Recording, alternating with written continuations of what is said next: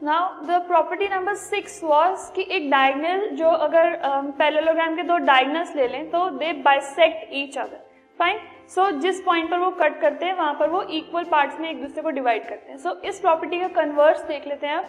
The converse of the property says कि अगर एक क्वाड्रिलेटरल आपको गिवन है which is not a parallelogram, अभी आपको नहीं बताया गया कि वो एक पैरेललोग्राम है, एक क्वाड्रिलेटरल है नॉर्मल, एंड उसके जो डायगोनल्स हैं they are bisecting each other. एक क्वाड्रिलेटरल है, उसके diagonals they are bisecting each other, तो ऑटोमेटिकली वो क्वाड्रिलेटरल क्या हो जाएगा, एक पैरेललोग्राम हो जाएगा।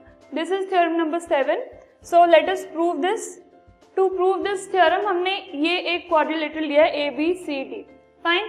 इसमें ए सी एंड बी डी इसके डायगोनल्स हैं and they are cutting each other at O, fine. सो इस केस में हमें क्या क्या चीजें गिवन है, एक तो एक क्वाड्रिलेटरल है, ए सी बी डी इसके डायगोनल्स हैं एंड ये गिवन है कि डायगोनल्स बाइसेक्ट कर रहे हैं। सो ओ ए is equal two O C and O B is equal two O D, that means this portion is equal to this portion and this one is equal to this one, okay. सो हमें ये prove करना है अब कि ये एक parallelogram है। सो उसके लिए हम क्या करेंगे, आपको पता है एक पैरेललोग्राम अगर मैं इस डायगोनल का देखूं तो इसमें और इसमें दो ट्राइंगल्स में डिवाइड हो रहा है। दो ट्राइंगल्स में अगर डिवाइड हो रहा है तो वो दोनों ट्राइंगल्स कॉन्ग्रुएंट होने चाहिए, ये हमें पता है। So we know that the triangles A O B and C O D ये भी आपस में अगर कॉन्ग्रुएंट हो जाएं तो हम ये कह सकते हैं कि ये एक पैरेललोग्राम है, ओके।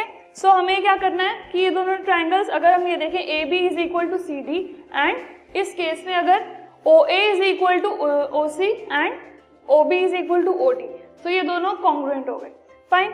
सो इससे हम ये कह सकते हैं that angle A B O is equal to angle C D O, that means angle A B O this angle is equal to angle C D O this angle, okay.